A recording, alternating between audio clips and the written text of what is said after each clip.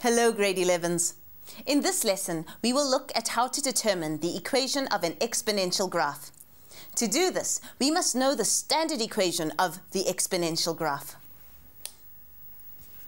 The equation is y is equal to a times b to the power of x plus p plus q. A determines the position of the graph relative to the horizontal asymptote. B determines the curve of the function. By looking at the value of a and b together, we can see whether the graph is an increasing or decreasing function. P is the horizontal shift and q is the vertical shift. To find the equation of an exponential graph, we are either given the horizontal asymptote or we are given enough information to determine it. We will also be given points which lie on the graph. The horizontal asymptote will be substituted for q. The remaining unknowns can be solved by substituting the values of the given coordinates into the x and y. Let us do an example.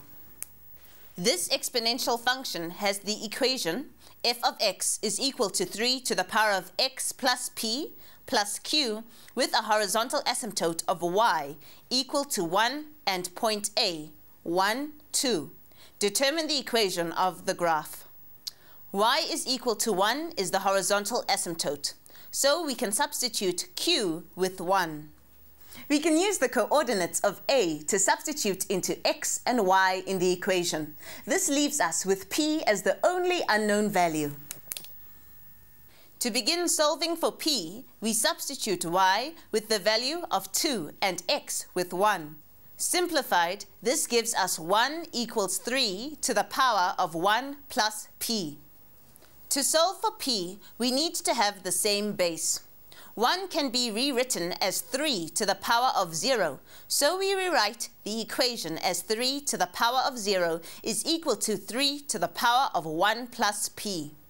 We equate the exponents to each other, which gives us 0 equals 1 plus p. P is equal to -1. Therefore, the equation of this graph is f of x is equal to 3 to the power of x minus 1 plus 1. Try to determine the next equation on your own.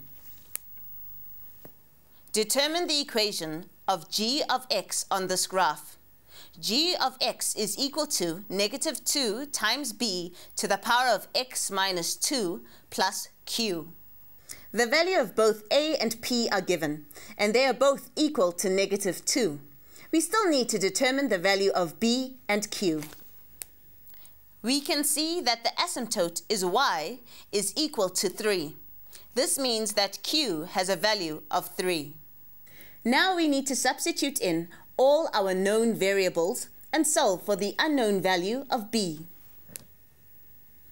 Let's substitute the point 0, 3 into the equation. This gives us 0 is equal to -2 times b to the power of 3 minus 2 plus 3. Now we simplify. -3 equals -2 times b to the power of 1. Once simplified, b is equal to 3 over 2.